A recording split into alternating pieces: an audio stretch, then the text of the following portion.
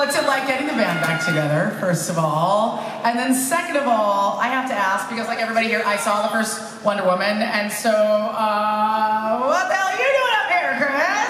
I mean, not that I'm complaining, because like you could totally just come sit over here on my podium if you want, like it's no big deal. But, are you coming back in the movie? What's going on? You want to start off? I am actually not going to be here right now. I knew I'd reach you. I'm just an aura of emotional support for my pals. No, I can't. Water girl. I'm a... Sad, super hungry. Sure, yeah. You have a parasol outside when you're walking up. I'm big on hydration. No, I can't tell you that. Yeah, well, maybe Patty. Maybe Patty. First of all, your first question, how is it to be back with these guys? So good. Yeah. You know, so good. We really did. We had the unique experience of having, like, not only did we end up loving, you know, our process together, but I love these guys as people so much, and so it was great, you know, to make the last film. We're psyched to be doing it again. What is he back here for? Well, it was, you know, it's something I'm super excited everybody to see the movie to find out. But yeah, it's a very important part of our movie. Well, let's dive into a big question that is invited by this art up here. Why 1984?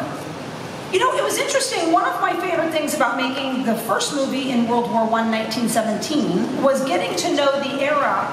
Really, when you dig into these eras, they as metaphors really symbolize things that are true always. And there was something about that time that was such the beginning of modernity and the mechanized world.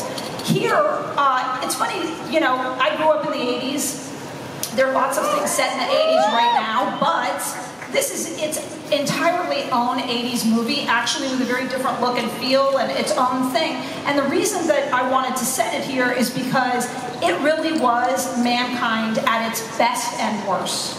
You know, we're aware of the prices of some of our behavior nowadays, but we weren't in the 80s. We were at the top.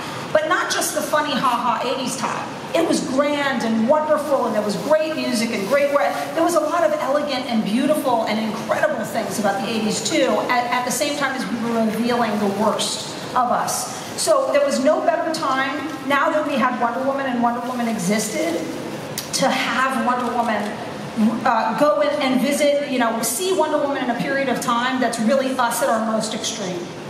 And at our worst, you mean that's pre the end of the Cold War, that's the peak of nuclearization, so there's so much going on globally that would obviously play into what Wonder Woman is trying to accomplish. Keep the peace. Yeah, we thought it could go on forever. You know, everything we were doing right then, we thought it could go on forever. So what an interesting time to reflect back on now. Also, don't close. So I think that you have something that you want to show everybody. Grew up having a strong, opinionated mother who was also very warm and loving and, you know, Polish mother, Jewish mother.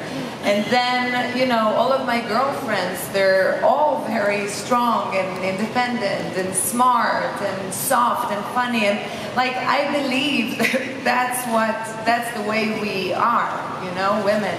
And I was just very grateful and privileged to have the opportunity to portray the extreme version of that. But that's, I bring only what I believe in, and that's exactly what I believe in. Thank you. Awesome. Guys,